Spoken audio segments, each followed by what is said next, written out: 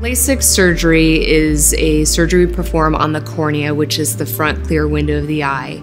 And with Lasik, we create a partial thickness flap in the cornea, lift that flap up, the laser reshapes the cornea, and then we put the flap back down. That differs from PRK in that with PRK we remove just the outermost layer of cells on the cornea, a very thin layer called the corneal epithelium. The laser reshapes the cornea, and then that cell layer grows back after about 4 to 5 days. Both procedures are aimed at giving patients more independence from glasses and contact lenses and to try to improve the vision due to irregularities in the cornea or in the eye shape itself.